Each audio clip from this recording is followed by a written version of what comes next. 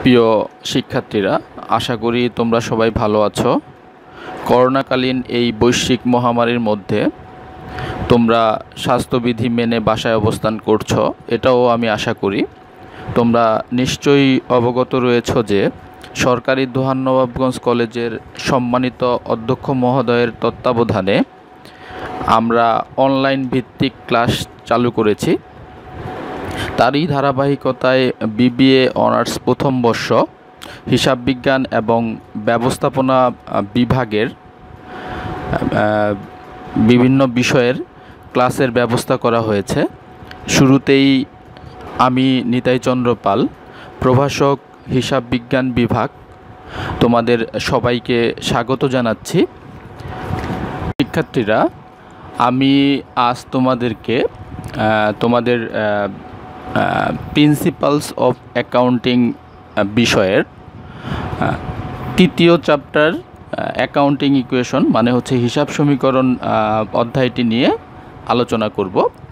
শুরুতেই জেনে নেওয়া যাক অ্যাকাউন্টিং ইকুয়েশন মানে হিসাব সমীকরণ বলতে কি বুঝি। হিসাব সমীকরণ বলতে আমরা বুঝি হচ্ছে যে সমীকরণের মাধ্যমে সম্পত্তি, দায় এবং মালিকানা সত্ত্বের মধ্যকার সম্পর্ক গাণিতিক উপায়ে প্রকাশ করা হয় তাকে হিসাব সমীকরণ বলা হয়। মানে হচ্ছে যে সমীকরণের মধ্যে সম্পত্তি, দায় এবং মালিকানা সত্ত্বের সম্পর্ককে সুস্পষ্টভাবে বা সমতা বিধানের মাধ্যমে দেখানো হবে। এই সমীকরণের মাধ্যমে তিনটি বিষয়ের মধ্যে সম্পর্ক দেখানো হয়, সেটি হচ্ছে সম্পত্তি, দায় এবং মালিকানা সত্ত্ব। এবং তোমরা অনেক আগে থেকেই শিখে আসতেছো যে অ্যাকাউন্টিং ইকুয়েশনের মৌলিক সমীকরণটি হচ্ছে এ সমান সমান এল প্লাস ও ই। এ সমান সমান এল প্লাস ও ই। এ দিয়ে আমরা সাধারণত বুঝে থাকি হচ্ছে অ্যাসেট মানে হচ্ছে সম্পত্তিসমূহ, এল হচ্ছে লায়াবিলিটি মানে হচ্ছে দায়, এবং উই হচ্ছে ওনার্স ইকুইটি মানে হচ্ছে মালিকানা সত্ত্ব। এখানে সম্পত্তি বলতে বোঝানো হয় হচ্ছে যে সমস্ত বিষয়সমূহ ব্যবসা প্রতিষ্ঠানের আয় উপার্জনে ব্যবহৃত হয় তাকেই সম্পত্তি বলে। অর্থাৎ হচ্ছে যে সকল বিষয় বা যে সকল জিনিস ব্যবসা প্রতিষ্ঠানের আয় উপার্জনে ব্যবহৃত হবে। যেমন তুমি ধরতে পারো একটি মুদি দোকানে যদি একটি ফ্রিজ থাকে, সেই ফ্রিজটিতে বিভিন্ন পানীয় জাতীয় দ্রব্যাদি বা অন্যান্য দ্রব্যাদি রেখে পণ্য বিক্রি করা হয়। সেক্ষেত্রে এই ফ্রিজটি কিন্তু মুদি দোকানে বিক্রি করে না, কিন্তু ওই ফ্রিজটি ব্যবসা প্রতিষ্ঠানের আয় উপার্জনে ব্যবহৃত হয়েছে, সেই জন্য এই ফ্রিজটিকে আমরা সম্পত্তি নামে বিবেচনা করে থাকি। এবং পরে আরেকটি বিষয় হচ্ছে দায়। দায় হচ্ছে ব্যবসা প্রতিষ্ঠানের কাছে মালিক বাদে তৃতীয় পক্ষের যে পাওনা থাকে সেটি হচ্ছে দায়।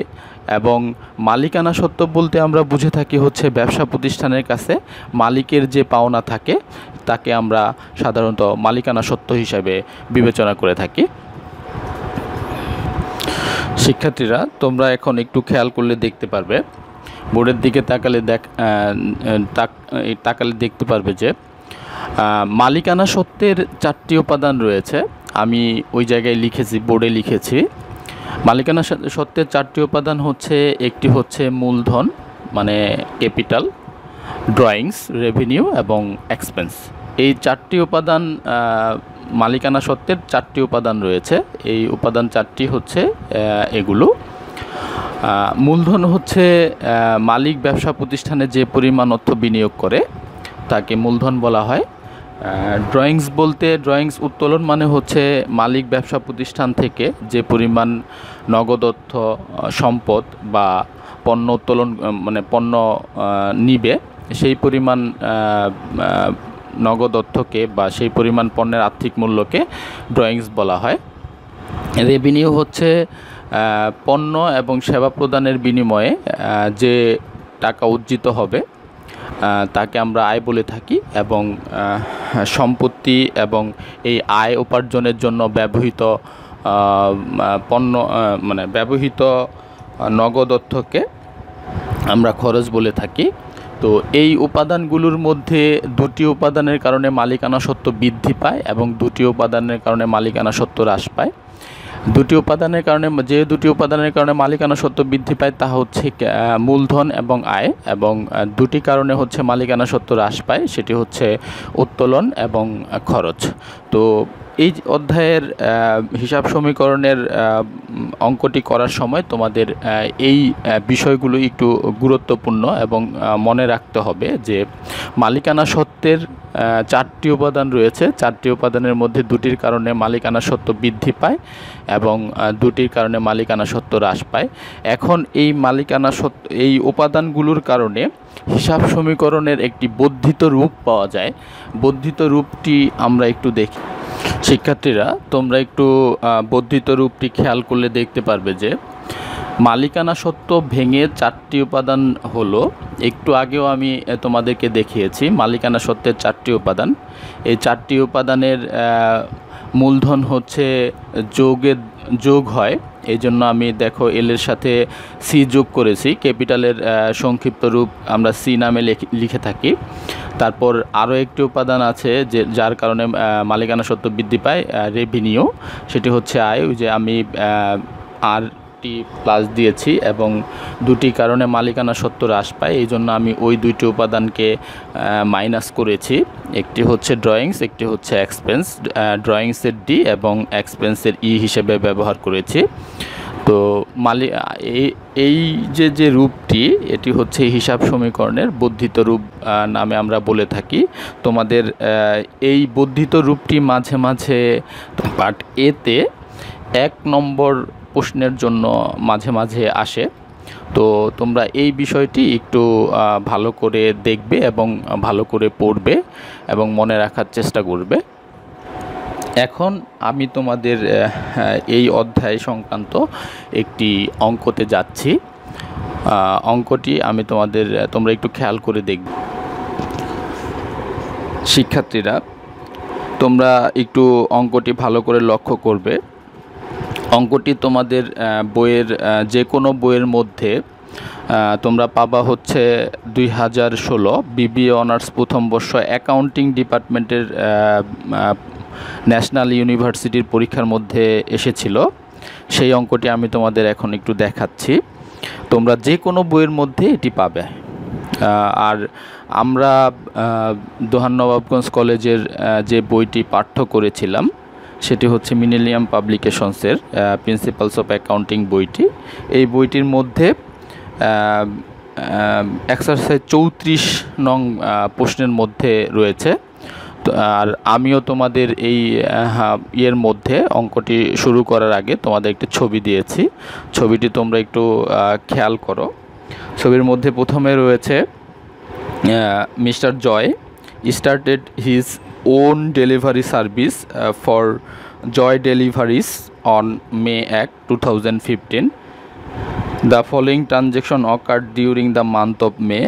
এখানে বলেছে হচ্ছে মিস্টার জয় 2015 সালের মের 1 তারিখে জয় ডেলিভারিস নামে একটি সেবাদানকারী ব্যবসা প্রতিষ্ঠান খুলেছে।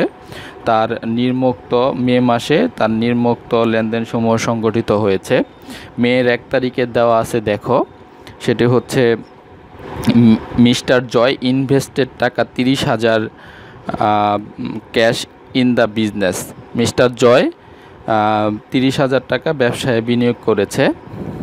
পরে 2 নংয়ে মে 2 তারিখে রয়েছে পারচেজে ডেলিভারি ভ্যান টাকা 10,000, মানে 10,000 টাকা দিয়ে একটি ভ্যান ক্রয় করেছে।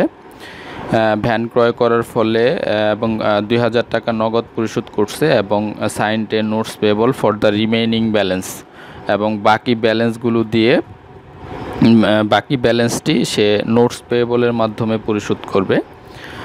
পেইড টাকা 5,000 for office rent for 2 month.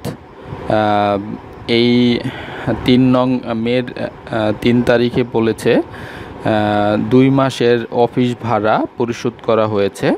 4 তারিখে বলেছে পারফর্ম টাকা 2,400 অফ সার্ভিস অন অ্যাকাউন্ট, বাকিতে সেবা প্রদান করা হয়েছে 2,400 টাকা। পারচেস সাপ্লাইজ ফর টাকা 500 অন অ্যাকাউন্ট, বাকিতে সাপ্লাইজ ক্রয় করা হয়েছে 500 টাকা। রিসিভড ক্যাশ টাকা 750 ফর সার্ভিস প্রোভাইডেড অন মের 4 তারিখে বলেছে যে মের 4 তারিখে যে 2400 টাকার সেবা প্রদান করা হয়েছিল তার মধ্যে 750 টাকা আদায় হয়েছে, মানে পেয়েছ। Made a cash payment of টাকা 4000 অন দ্য নোটস পেয়েবল। 21 তারিখে বলেছে নোটস পেয়েবলে 4000 টাকা পরিশোধ করা হয়েছে। সার্ভিস রেভিনিউ আর্ন মানে হচ্ছে সেবা অর্জিত হয়েছে 30,000 টাকা, এর মধ্যে 10,000 টাকা নগদে পেয়েছো আর বাকি টাকাটা বিল করেছো। 28 তারিখে বলছে রিসিভড ক্যাশ টাকা 1500 as a full settlement for service provided on মের 4 মের মাসের 4 তারিখে যে সেবা প্রদান করেছিল বাকিতে, তার মধ্যে তার বাকি টাকা পাওনা টাকার পূর্ণ নিষ্পত্তিতে 1500 টাকা পাওয়া গিয়েছে। ডেপ্রিসিয়েশন চার্জ মানে ডেপ্রিসিয়েশন ধার্য করা হয়েছে, অবচয় ধার্য করা হয়েছে 1000 টাকা।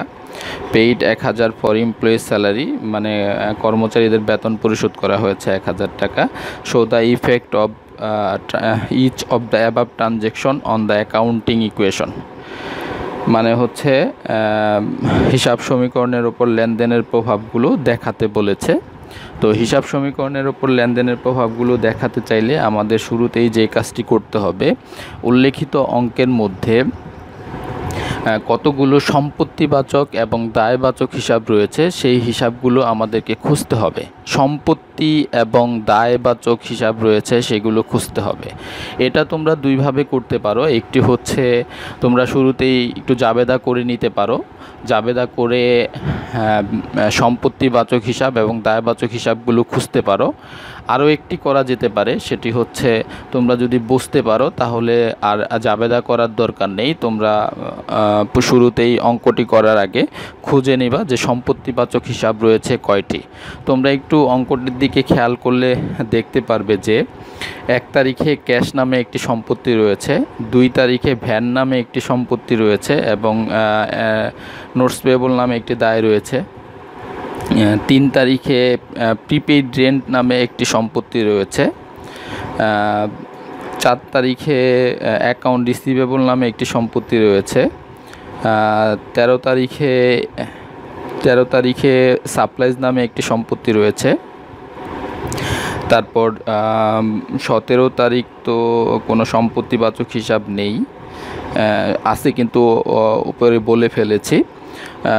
পরে 21 তারিখে নোটস পেয়েবল নামে যে দায়টি আছে সেটির কথা বলেছি আমি একবার। তারপর 26 তারিখে দেখো একটি পরবর্তীতে আর কোনো সম্পত্তিবাচক হিসাব নেই, আমরা দেখতে পাচ্ছি না।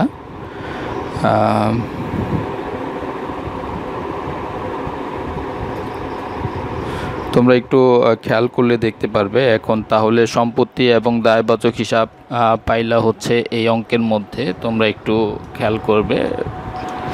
শুরুতেই তোমরা অঙ্কটি থেকে খুঁজে পেলে যে সম্পত্তিবাচক হিসাব রয়েছে 5টি এবং দায়বাচক হিসাব রয়েছে 2টি।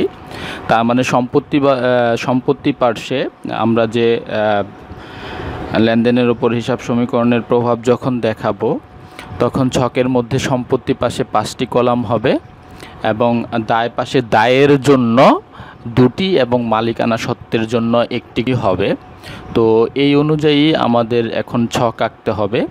তো আমি ছকটি আঁকছি, কিন্তু শুরুতেই তোমরা যেটা খুব মনোযোগ দিয়ে খুঁজবে সেটি হচ্ছে অঙ্কের মধ্যে সম্পত্তিবাচক হিসাব কয়টি রয়েছে এবং দায়বাচক হিসাব কয়টি রয়েছে। এই ব্যাপারটি খুবই গুরুত্বপূর্ণ এই হিসাব সমীকরণের উপর লেনদেনের প্রভাবটি দেখানোর জন্য।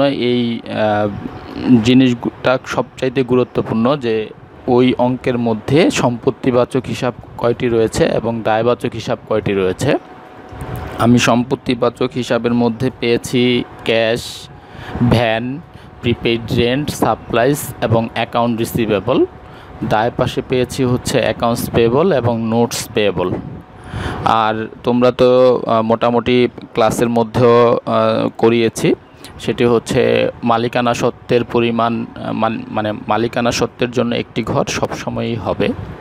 তো এখন দেখো আমি তোমাদের এই ছকটি এঁকে অঙ্কটি করে দেখাচ্ছি, তোমরা একটু বোর্ডের দিকে খেয়াল করবে। শিক্ষার্থীরা তোমরা ছকটির দিকে একটু খেয়াল করবে। আমি লিখেছি হচ্ছে জয় deliveries tabular analysis of transaction for the month of May 2015। ছকটির মধ্যে প্রথমে আমি ডেটের কলাম দিয়েছি এবং সবার শেষে রিমার্কস মানে মন্তব্যের কলাম দিয়েছি। তো আর সাবটাইটেলের মধ্যে দিয়েছি হচ্ছে এ সমান সমান এল প্লাস উই মানে হিসাব সমীকরণটি, এবং সম্পত্তি পাশে আমি শুরুতেই বলেছিলাম সম্পত্তি পাশে ঘর হবে 5টি, কারণ আমি অঙ্কের মধ্যে খুঁজে পেয়েছিলাম সম্পত্তিবাচক হিসাব হচ্ছে 5টি, তাই আমি ঘর দিয়েছি 5টি। Cash, prepaid rent, supplies, account receivable. তোমরা ক্যাশ কলামটি সবসময় সামনে দেওয়ার চেষ্টা করবে এবং স্থায়ী সম্পত্তিগুলো যদি পারো শেষের দিকে দিবে, চলতি সম্পত্তিগুলো আগে দিলে ভালো হয়। তারপর আছে হচ্ছে এল প্লাস উই মানে দায় এবং মালিকানা সত্ত্বের পাশে দায়বাচক হিসাব রয়েছে 2টি, আমি দায় 2টির জন্য 2টি ঘর দিয়েছি, অ্যাকাউন্টস পেবল, নোটস পেবল, এবং মালিকানা সত্ত্ব মানে উইর জন্য একটি কলাম, সেটি হচ্ছে ক্যাপিটালের কলাম, আমি ক্যাপিটালের একটি কলাম দিয়েছি, তোমরা একটু লক্ষ্য করবে। এখন আমি শুরুতে অঙ্কের দিকে একটু যাচ্ছি। অঙ্কের মধ্যে শুরুতেই বলা আছে হচ্ছে 1 তারিখে, আমি তারিখ দিয়ে নিচ্ছি, তোমরা একটু দেখো।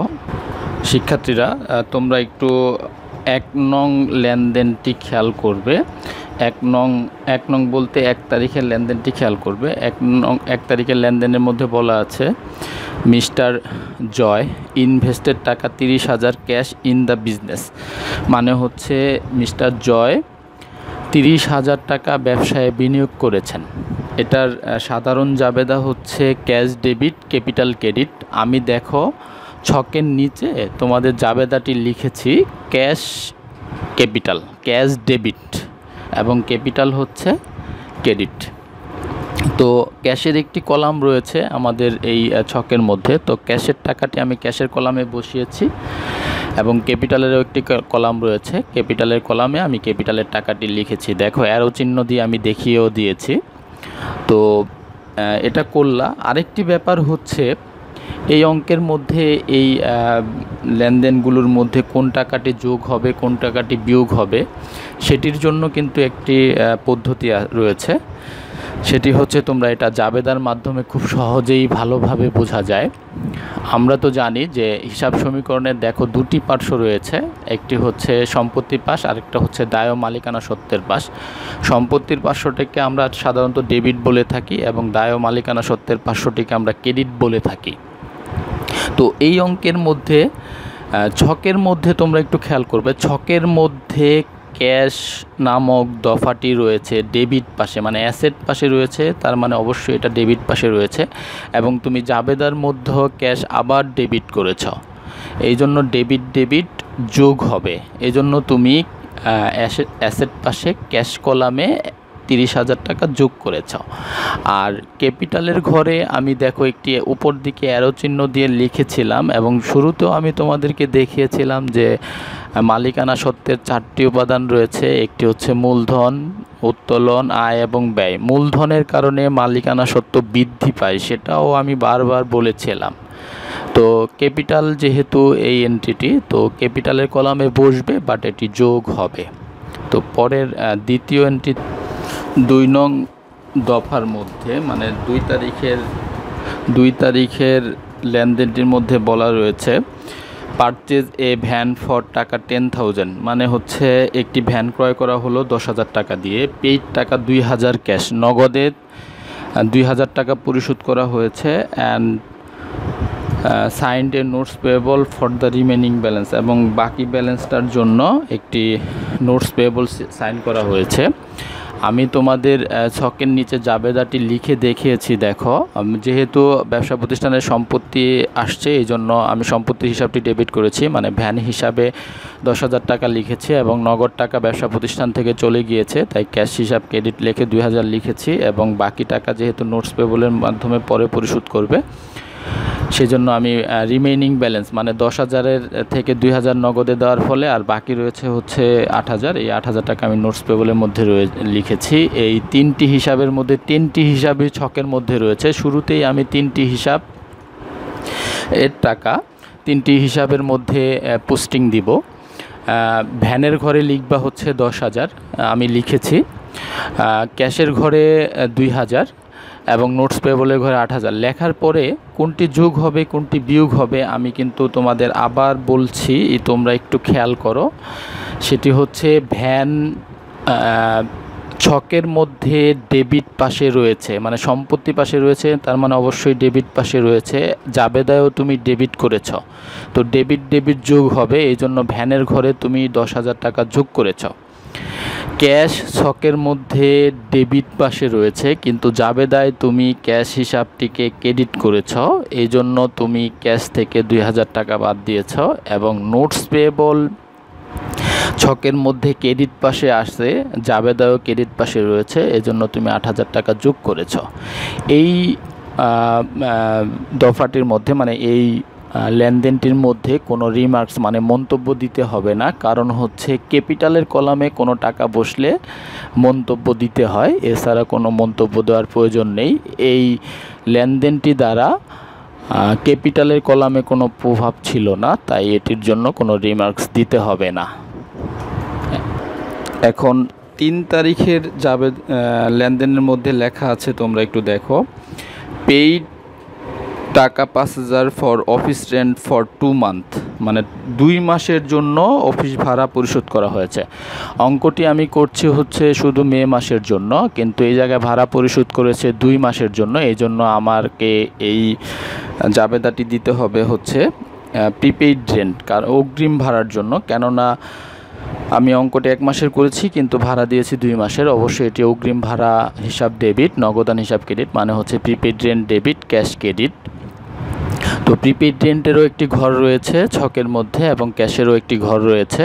তো আমি এই 2টি ঘরে প্রথমে টাকাটি বসিয়ে নিব।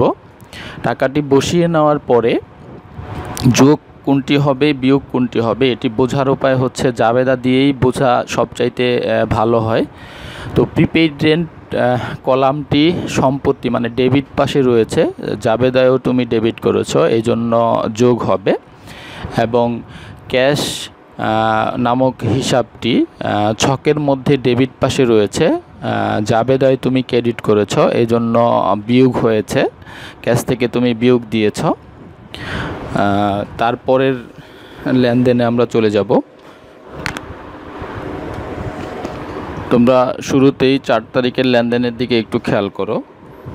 4 তারিখের লেনদেনের মধ্যে বলেছে পারফর্ম টাকা 2400 অফ সার্ভিস অন অ্যাকাউন্ট, মানে বাকিতে সেবা প্রদান করা হয়েছে। আমি ছকের নিচে জাবেদাটি লিখেছি, দেখো জাবেদাটি যেহেতু বাকিতে সেবা প্রদান করছে, দেনাদারের পরিমাণ বৃদ্ধি পেয়েছে, তার মানে account receivable debit, service revenue credit. তো অ্যাকাউন্ট রিসিভেবলের একটি কলাম রয়েছে অঙ্কের মধ্যে, কিন্তু সার্ভিস রেভিনিউ মানে সেবা এর কোনো কলাম নেই। কিন্তু তোমরা একটু লক্ষ্য করলে দেখতে পারবে যে মানে ক্যাপিটালের কলামে 4টি দফা যায়, মানে 4 রকম দফা যায়। সেই দফাগুলোর মধ্যে একটি রয়েছে রেভিনিউ ক্যাপিটালের কলামে যোগ হয়। আমি কিন্তু শুরুতেও বলেছিলাম, আবার এখনও পর্যন্ত আমি ক্যাপিটালের কলামটিতে অ্যারো চিহ্ন দিয়ে লিখে দিয়েছি, রেভিনিউ বাচক হিসাবটি ক্যাপিটালের কলামে যোগ হবে। তার মানে 4 নং দফাটি অ্যাকাউন্ট রিসিভেবলের কলামে বসবে এবং ক্যাপিটালের কলামে বসবে।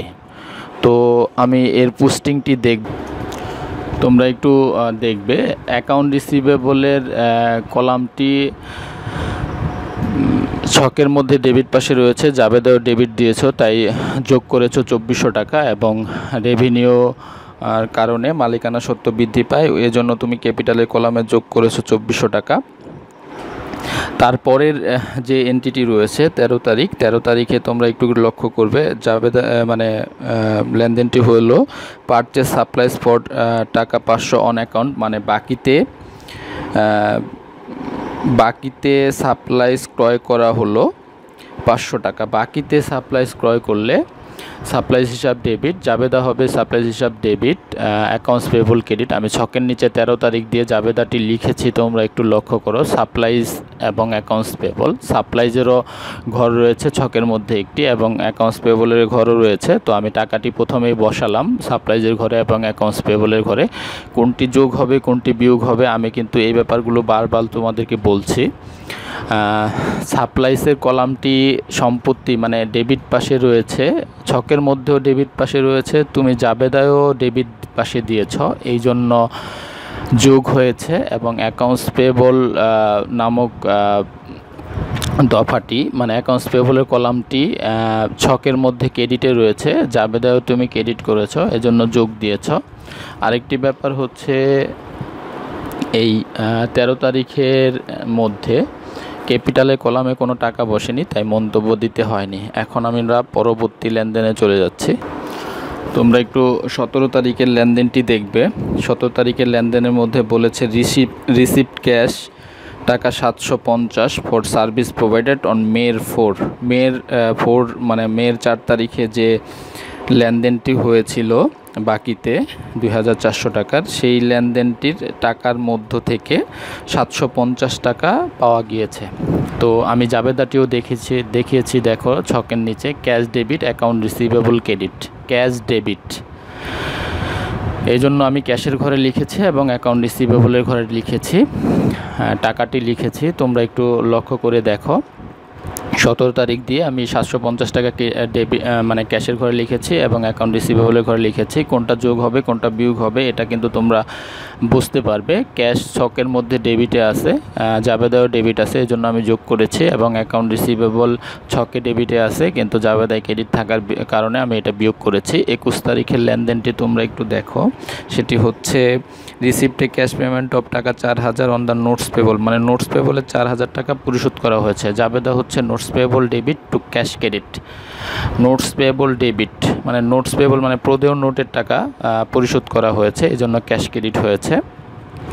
এই অঙ্কের মানে এই জাবেদার মধ্যে দেখো দুটি হিসাব রয়েছে, একটি হচ্ছে নোটস পেয়েবল, একটি হচ্ছে ক্যাশ। এই জন্য আমি নোটস পেয়েবলের ঘরে টাকা লিখলাম এবং ক্যাশের ঘরে টাকা লিখলাম। লেখার পরে তোমাদের যেটি করতে হবে যোগ বিয়োগ করতে হবে। যোগ বিয়োগ কোনটি যোগ করবা কোনটি বিয়োগ করবা এটি কিন্তু জাবেদা অনুযায়ী করে নিলে তোমাদের সবচাইতে বেশি ভালো হবে, ভুল হওয়ার সম্ভাবনা কম থাকবে। নোটস পেয়েবল ছকের মধ্যে ক্রেডিট পাশে রয়েছে কিন্তু জাবেদায় তুমি ডেবিট দিয়েছ, এই জন্য দুই রকম হলে বিয়োগ করবা, আর একই রকম হলে সাধারণত যোগ হয়, এজন্য জাবেদা দিয়ে করলে সবচাইতে সুবিধাজনক হবে। পরে ক্যাশ ছকের মধ্যে ডেবিটে রয়েছে কিন্তু জাবেদায় তুমি ক্রেডিট করেছো ক্যাশ হিসাবটি, এজন্য এটি বিয়োগ দিয়েছ, এটির জন্য কোনো মন্তব্য দিতে হবে না। পরের এন্ট্রিগুলোতে চলে যাই। তোমরা একটু 26 তারিখের এন্ট্রিটি একটু লক্ষ্য করবে। 26 তারিখের লেনদেনটি হচ্ছে সার্ভিস রেভিনিউ আর্নড 30,000 টাকা, মানে সেবা অর্জিত হয়েছে 30,000 টাকা, এই জন্য আয় হয়েছে। ওই যে দেখো আমি জাবেদাটি নিচে দিয়েছি, সার্ভিস রেভিনিউ ক্রেডিট করেছি হচ্ছে 30,000 টাকা। এর মধ্যে দেখো কি বলেছে, টাকা 10,000 ইজ ইন ক্যাশ, মানে 10,000 টাকা নগদে পাওয়া গিয়েছে, এই জন্য ক্যাশ ডেবিট করেছি 10,000 টাকা, এবং and the customer war bill for the balance, এবং বাকি টাকার জন্য একটি বিল করেছে, সেজন্য দেনাদার বৃদ্ধি পেয়েছে। আমি অ্যাকাউন্ট রিসিভেবল নামে লিখেছি। জাবেদার মধ্যে এই জাবেদাটির মধ্যে হিসাব রয়েছে তিনটি, একটি হচ্ছে ক্যাশ, একটি হচ্ছে অ্যাকাউন্ট রিসিভেবল, একটি হচ্ছে সার্ভিস রেভিনিউ। তার মানে যেহেতু এই জায়গায় তিনটি হিসাব জড়িত, তার মানে এই এন্টিটি 3 জায়গায় পোস্টিং হবে। তো আমি 26 তারিখের লেনদেনটি তোমাদেরকে একটু দেখিয়েছি, তোমরা একটু খেয়াল করো। ক্যাশের ঘরে লিখেছি হচ্ছে 10,000, কারণ নগদ 10,000 টাকা পেয়েছিলাম। ব্যালেন্স 20,000 টাকা, যে অ্যাকাউন্ট রিসিভেবল 20,000 টাকার 20,000 অ্যাকাউন্ট রিসিভেবলের ঘরে লিখেছি, এবং সার্ভিস রেভিনিউ মানে সেবা আয়ের টাকা ক্যাপিটালের ঘরে যায়, আমি শুরুতেই বলেছিলাম। তো এই জন্য এটি ক্যাপিটালের ঘরে লিখেছি, এবং কোনটি যোগ হবে কোনটি বিয়োগ হবে তোমরা জাবেদার দেখলেই বুঝতে পারার কথা। আমি বারবার বলেছি, আবারও বলি, ক্যাশ ছকের মধ্যে ডেবিট পাশে রয়েছে, জাবেদাও তুমি ডেবিট দিয়েছো এই জন্য যোগ হয়েছে। অ্যাকাউন্ট রিসিভেবল ছকে ডেবিট পাশে রয়েছে, জাবেদাও ডেবিট দিয়েছো তাই যোগ হয়েছে। আর রেভিনিউ ক্যাপিটালের ঘরে যোগ হয়। ওই তোমরা একটু ক্যাপিটালের ঘরটি দেখলে অ্যারো চিহ্ন দিয়ে লেখাও রয়েছে, সেটি দেখলেও তোমরা লক্ষ্য করতে পারবে। পরের যে 28 তারিখের এন্ট্রিটি রয়েছে তোমরা একটু দেখো। 28 তারিখের এন্ট্রিটিতে বলেছে রিসিভড ক্যাশ টাকা 15,000 as full settlement for service provided on মের 4 তারিখে যে সেবা প্রদান করেছিলে বাকিতে, তার মধ্যে সেই 4 তারিখের লেনদেনটি যত টাকা পাওনা রয়েছে তার মধ্যে তার পূর্ণ নিষ্পত্তিতে 1500 টাকা পাওয়া গিয়েছে। মানে হচ্ছে ওই 4 তারিখের লেনদেনটির আর কোনো টাকা পাওয়া যাবে না। তো তোমরা 4 তারিখের সংক্রান্ত লেনদেনটি তোমরা একটু লক্ষ্য করলে বুঝতে পারবে। দেখো 4 তারিখের লেনদেনের টাকা ছিল হচ্ছে 2400 টাকা, মানে 2400 টাকা তুমি ধারে সেবা দিয়েছিলে, মানে দেনাদারের পরিমাণ হয়েছিল 2400 টাকা, কিন্তু এর মধ্য থেকে 17 তারিখে 750 টাকা তুমি পেয়েছিলে। তার মানে দেনাদারের কাছে তুমি আরও পাবা হচ্ছে 1650 টাকা। তো এই 1650 টাকা পাওয়ার পূর্ণ নিষ্পত্তিতে 1500 টাকা পাওয়া গেছে, সেই কথাটি বলেছে এই জায়গায়। পূর্ণ নিষ্পত্তির কথা থাকলে বাট্টার একটি ব্যাপার থাকে, তোমরা সেটা ভালো করে জানো। তো এই 1650 টাকার পূর্ণ নিষ্পত্তিতে যেহেতু 1500 টাকা পেয়েছো এই জন্য ক্যাশ ডেবিট করেছো 1500 টাকা। জাবেদাটা তোমরা একটু খেয়াল করো, ছকের নিচে মের 28 তারিখ দিয়ে লেখা রয়েছে, জাবেদাটি একটু লক্ষ্য করলেই বুঝতে পারবে। ক্যাশ ডেবিট লিখেছি 1500 টাকা, কিন্তু অ্যাকাউন্ট রিসিভেবল যেহেতু পূর্ণ নিষ্পত্তি হয়েছে সেজন্য এটা ক্রেডিট করতে হবে 1650 টাকা। বাকি 150 টাকা হচ্ছে 150 টাকা হচ্ছে ডিসকাউন্ট খরচ, মানে এটা ব্যবসা প্রতিষ্ঠানের জন্য একটি ক্ষতি হয়েছে। তোমরা এখন একটু পোস্টিংটি দেখলেই বুঝতে পারবে। 28 তারিখ লিখে আমি ক্যাশের ঘরে, যেহেতু এই জায়গায় 3টি হিসাব রয়েছে জাবেদার মধ্যে, তো পোস্টিং 3 জায়গায় হবে। ক্যাশের ঘরে লিখেছি 1500, ডিসকাউন্ট এক্সপেন্স ক্যাপিটালের ঘরে যায়, ওই অ্যারো চিহ্নের মধ্যে দেখো লেখা রয়েছে। ক্যাপিটালের ঘরে 4টি হিসাব যায়, সেটি হচ্ছে মূলধন, উত্তোলন, আয় ব্যয়। মূলধন, উত্তোলন, আয় ব্যয়বাচক হিসাবসমূহ মূলধনের ঘরে যাবে, ক্যাপিটালের ঘরে যাবে। এই জন্য আমি এক্সপেন্স মানে 150 টাকা যে ডিসকাউন্টের টাকাটি সেটি আমি ক্যাপিটালের ঘরে লিখেছি। আরেকটি ব্যাপার হচ্ছে সেটি হচ্ছে অ্যাকাউন্ট রিসিভেবলের যে 1650 টাকা রয়েছে, 1650 টাকা রয়েছে, সেটি আমি অ্যাকাউন্ট রিসিভেবলের ঘরে লিখেছি। তো তোমরা একটু কোনটি যোগ হবে কোনটি বিয়োগ হবে সেটি খেয়াল করলে একটু বুঝতে পারবে। ক্যাশ যেহেতু ছকের মধ্যে ডেবিটে আছে, জাবেদাও ডেবিট দিয়েছো এই জন্য যোগ হবে। এবং ডিসকাউন্ট এক্সপেন্স যেহেতু খরচ, যেহেতু এই খরচের কারণে মালিকানা সত্ত্ব হ্রাস পায় এই জন্য বিয়োগ করেছ। ব্র্যাকেট দিলেই বিয়োগ বোঝায়। তারপরে আরেকটি ব্যাপার রয়েছে, সেটি হচ্ছে অ্যাকাউন্ট রিসিভেবল ছকের মধ্যে ডেবিট পাশে রয়েছে, কিন্তু জাবেদায় তুমি ক্রেডিট করেছো এই জন্য এটি বিয়োগ করেছি আমি। এখন আমরা পরবর্তী লেনদেনে চলে যাই। শিক্ষার্থীরা তোমরা একটু 30 নং ট্রানজ্যাকশনটি লক্ষ্য করবে। 30 নং লেনদেনে বলছে ডেপ্রিসিয়েশন চার্জ টাকা 1000, মানে 1000 টাকা ডেপ্রিসিয়েশন চার্জ করা হয়েছে। এটার জাবেদা আমরা দুইভাবে দিতে পারি, একটি হচ্ছে সরাসরি অবলোপনকৃত পদ্ধতি যেটা রয়েছে, জাবেদা দিতে পারি depreciation expense debit van credit, মানে এর উপরে হয়। এই অঙ্কের মধ্যে স্থায়ী সম্পত্তি একটি রয়েছে, সেটি হচ্ছে ভ্যান, এই জন্য আমরা ধরে নিলাম হচ্ছে এটি ভ্যানের উপর অবচয়। Depreciation expense debit accumulated depreciation credit, এটাও আরেকভাবে দেওয়া যায়। তো আমরা ওই পদ্ধতিতে যাচ্ছি না, আমরা যাচ্ছি হচ্ছে depreciation expense debit van credit. Depreciation expense কিন্তু আমাদের এক্সপেন্স হচ্ছে ক্যাপিটালের কলামে যায় বিধায় আমরা ক্যাপিটালের কলামে লিখেছি এবং বিয়োগ করেছি। এক্সপেন্স মানে ব্যয়বাচক হিসাবটি ক্যাপিটালের কলাম থেকে বাদ যায়, তাই আমি এটি ক্যাপিটাল থেকে বাদ দিয়েছি এবং ভ্যান থেকে বাদ দিয়েছি। আমি জাবেদায় কিন্তু ভ্যান ক্রেডিট করেছিলাম, কিন্তু ছকে রয়েছে ডেবিট পাশে, এই জন্য বিয়োগ করেছি। পরে 31 তারিখের লেনদেনটি তোমরা একটু খেয়াল করবে, সেটি হচ্ছে পেইড টাকা 1000 ফর এমপ্লয়িজ স্যালারিজ, মানে কর্মচারীদের বেতন পরিশোধ করা হয়েছে। জাবেদা হচ্ছে salaries expense debit two cash credit. Salaries expense যেহেতু এটি খরচ, তার মানে খরচবাচক হিসাবটি ক্যাপিটালের কলামে বসবে, এই জন্য আমি ক্যাপিটালের কলামে লিখেছি, এবং ক্যাশের কলাম তো রয়েছে এই জন্য ক্যাশের কলামে লিখেছি। এক্সপেন্সের কারণে ক্যাপিটাল হ্রাস পায়, এই জন্য আমি বিয়োগ করেছি, এবং ক্যাশ ছকের মধ্যে ডেবিট পাশে আছে, কিন্তু আমি জাবেদায় দিয়েছি ক্রেডিট, এই জন্য বিয়োগ করেছি। এখন তোমরা একটু লক্ষ্য করলে দেখতে পারবে আমি সমস্ত লেনদেনগুলো পোস্টিং দিয়ে ফেলেছি। এখন আমার যেটি করতে হবে, সবগুলা কলাম আলাদা আলাদাভাবে যোগ বিয়োগ করতে হবে। তোমরা চাইলে প্রত্যেক লাইনে ব্যালেন্স করেও দিতে পারো, ব্যালেন্স করলে তোমাদের সময় একটু বেশি লাগবে, তোমরা এভাবে করলেও সমস্যা নেই। তো আরেকটি যেটি করতে হবে তোমাদের এই অঙ্কের মধ্যে গুরুত্বপূর্ণ বিষয় হচ্ছে যে রিমার্কসের কলামে কখন তুমি রিমার্কস দিবা, কখন তুমি রিমার্কস দিবা না, সেই ব্যাপারটি তোমাদেরকে আমি আগেও বলেছি, এখনও বলি।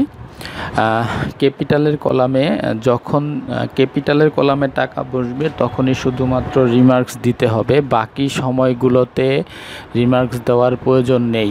তো এখন আমি যেটি করব সেটি হচ্ছে ক্যাশ কলামের ক্যাশ প্রিপেড মানে সম্পত্তিবাচক সকল হিসাব এবং দায়বাচক সকল হিসাবের কলামগুলোর যোগফল আলাদা আলাদা করে নামাবো।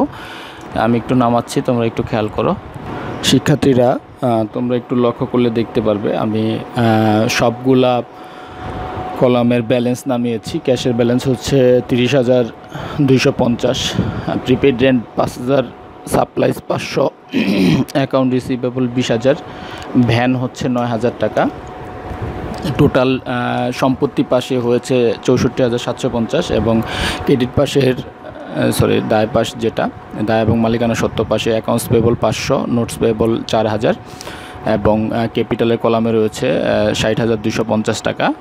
টোটাল হয়েছে 64,750 টাকা। তার মানে দুই পাশ সমান হয়েছে। এতে বোঝা যায় হচ্ছে লেনদেনগুলো দ্বারা হিসাব সমীকরণের প্রভাব সমান হয়ে রয়েছে। মানে হচ্ছে সম্পত্তির যোগফল যত, দায় এবং মালিকানা সত্ত্বের যোগফল তত হবে। এ দিয়ে হিসাব সমীকরণের সত্যতা যাচাই করা যায়। তো আজকের ক্লাসে আমি তোমাদেরকে অ্যাকাউন্টিং ইকুয়েশন নিয়ে একটু আলোচনা করার চেষ্টা করলাম। নেক্সট ক্লাসে তোমাদের আরও কিছু ব্যাপার নিয়ে আলোচনা করলে তোমাদের এই বিষয়টি একটু আরও বিস্তারিত বুঝতে পারবে। তোমরা ভালো থাকবে এবং স্বাস্থ্যবিধি মেনে বাসায় অবস্থান করবে, এই প্রত্যাশা করে আমি আজকের মতো শেষ করছি। খোদা হাফেজ।